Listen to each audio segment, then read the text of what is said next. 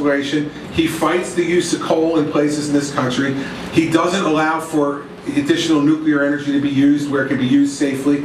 And he's invested in all types of companies with government money that wound up failing.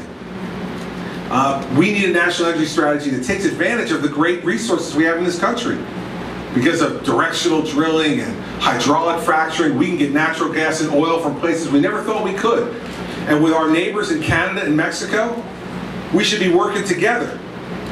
And it would make this continent a powerhouse for energy. We wouldn't have to have our friends in Europe worried about crossing Vladimir Putin because they get their energy from him. They can buy their energy from America and from Canada and from Mexico. Friendly countries that are not trying to invade any place, not trying to dominate any place, just trying to grow our economies and give the world some peace and stability. So we need to have a national energy strategy.